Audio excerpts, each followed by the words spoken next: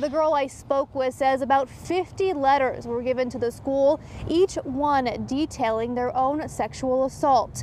The girl I spoke with wrote one of those letters. She says her story starts when she was a sophomore. She is now 22.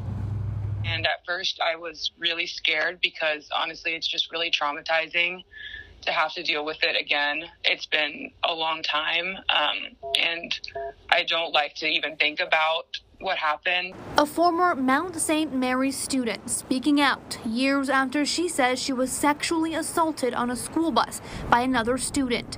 She didn't want her face or voice revealed. She says the incident was reported immediately to school officials. And I told them everything, every detail about what happened, where it happened, when it happened, who did it. But she says nothing happened. And so I kept quiet for a long time. Now, years later, after the letters, the school conducted an independent investigation.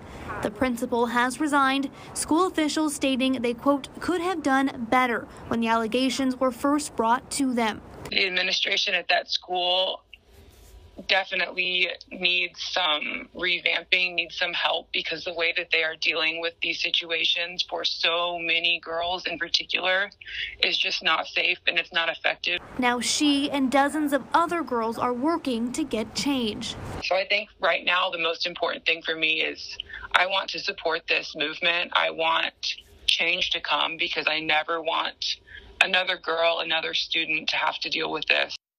The girl I spoke with says it is now too late for her to report it to police. School officials say they turned over all their findings from their investigation over to the Oklahoma City Police Department, but they did not give them the letters. The police department says there is currently no investigation because they do not have any victims.